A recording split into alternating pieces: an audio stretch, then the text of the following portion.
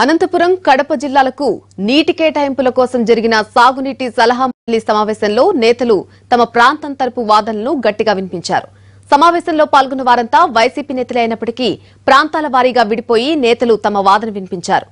రైతుల పంటలు ఎండిపోకుండా సాగునీరు విడుదల చేయాలని నేతలు పట్టుబట్టారు.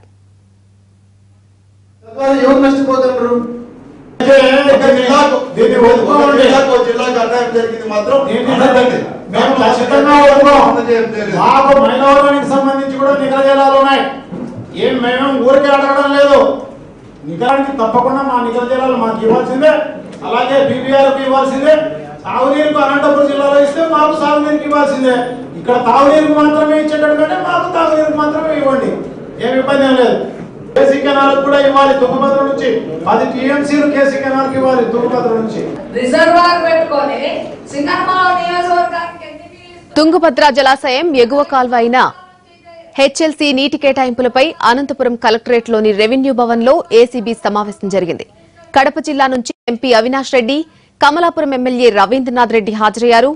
హెచ్ఎల్సీ నుంచి పులివెందుల బ్రాంచి కెనాల్, మైలవరం కాల్వకు నీటిని విడుదల చేయాలని డిమాండ్ చేశారు.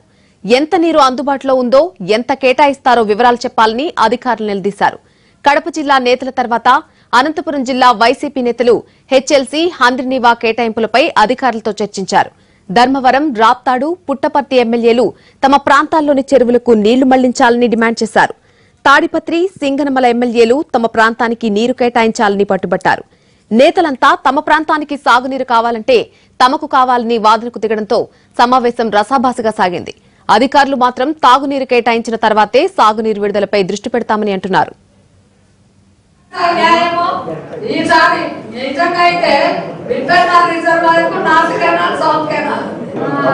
ఇంకా తాడిపట్టి బ్రాంచ్ నుంచి 5,000 మొత్తం 52,000 ఎకరాలు అఫీషియల్ ఆయకట్టు ఉంది. కానీ మీరు డ్రింకింగ్ వాటర్ పర్పస్ అని చెప్తారు, కానీ డ్రింకింగ్ వాటర్ కన్నా వాళ్ళంతా ఇరిగేషన్ పెట్టుకొని అక్కడంతా క్రాప్స్ అన్ని పండించుకుంటారు. మేమేమో సింగనమల్లో మాకు ఎంకేర్ పెట్టుకొని మా నుంచి కాలువలో నీళ్ళు పోతా మేమేమో చూస్తూ కూర్చున్నాము. మీకు తెలియదా ఏ విధంగా ఇస్తున్నామో, ఏ విధంగా ఇవ్వాలనుకుంటున్నాం మీకు తెలుసు కదా.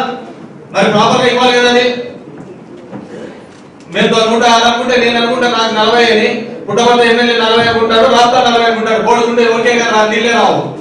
అందరూ 40 అనుకుని రాత్రి నిద్రపోతాం అంతే. చూడండి ఇక్కడ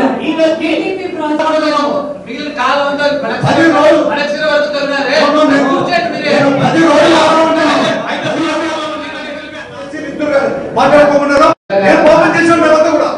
మీకు అంత ఒక ప్రణాళిక లేదా?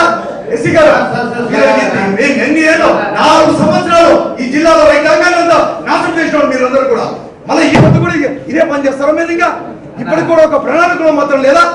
4 సంవత్సరాలు నాశనం చేసినాడు జిల్లాలంతా.